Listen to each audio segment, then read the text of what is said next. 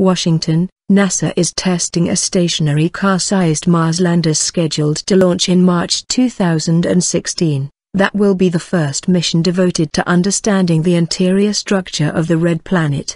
Examining the planet's deep interior could reveal clues about how all rocky planets, including Earth, formed and evolved, NASA said. The lander is called InSight or Interior Exploration using Seismic Investigations, Geodesy and Heat Transport.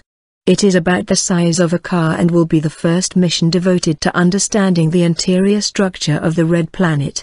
The current testing will help ensure InSight can operate in and survive deep space travel and the harsh conditions of the Martian surface.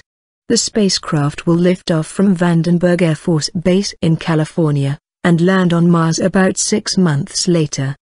The technical capabilities and knowledge gained from InSight, and other Mars missions, are crucial to NASA's journey to Mars, which includes sending astronauts to the red planet in the 2030s, the U.S. Space Agency said.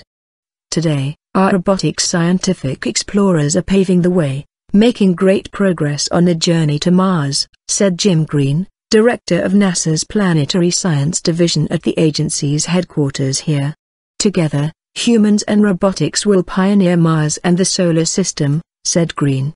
During the environmental testing phase at Lockheed Martin's Space Systems facility near Denver, the lander will be exposed to extreme temperatures, vacuum conditions of nearly zero air pressure simulating interplanetary space, and a battery of other tests over the next 7 months.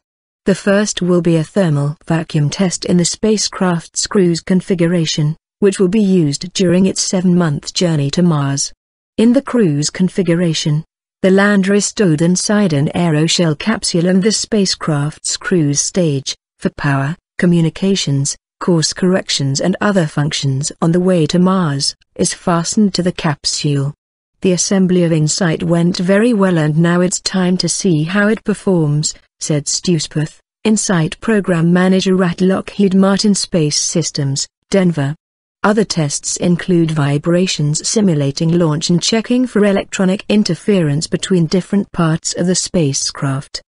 The testing phase concludes with a second thermal vacuum test in which the spacecraft is exposed to the temperatures and atmospheric pressures it will experience as it operates on the Martian surface.